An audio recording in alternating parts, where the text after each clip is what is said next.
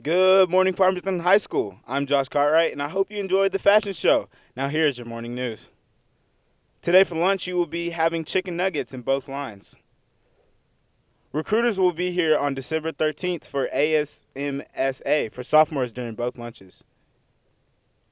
Yearbooks are still on sale for $45. Make sure to order one before prices increase.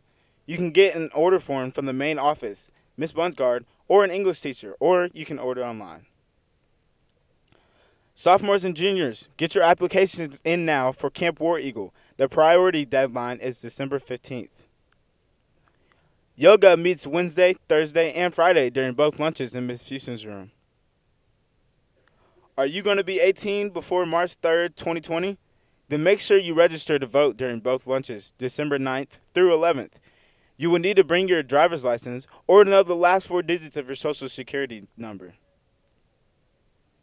Sophomores and juniors, go to your class of Google Classroom and fill out the course's interest survey.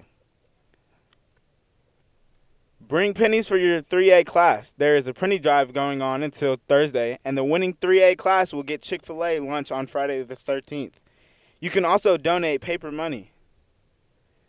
Wear your ugly Christmas sweater on Friday, December 13th to celebrate the season, and you can also pay $1 to wear a hat to support the family of Stephen Carr.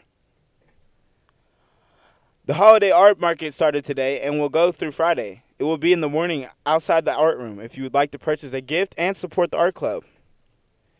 Seniors, go into your class of 2020 Google Classroom and fill out the survey to vote on the location of project graduation.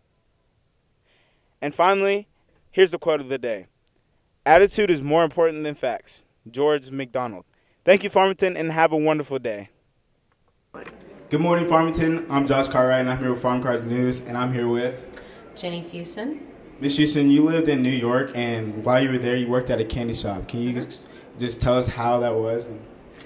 It was delicious. That's what it was. It's so interesting because up north, ice cream shops are huge. That's what you do. You go to the ice cream shop. And so I was an assistant manager at Port Jefferson Frigate, and I got free ice cream, Hershey's ice cream, whenever I wanted. I got free chocolate, Godiva chocolate, chocolate covered this, chocolate covered that, whenever I wanted, and free gummy this, free gummy that. I basically gained 10 pounds, but I felt like it was a sin not to do that. You're also the sponsor of Yoga Club. Can you tell us why you decided to start Yoga Club?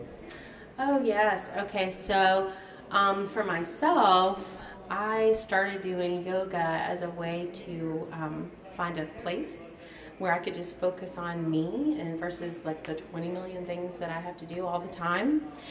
And also a place where I could just breathe. And so I realized really quickly that overall it helped me calm my mind and it helped me just take it down a notch so I didn't feel anxious and overwhelmed.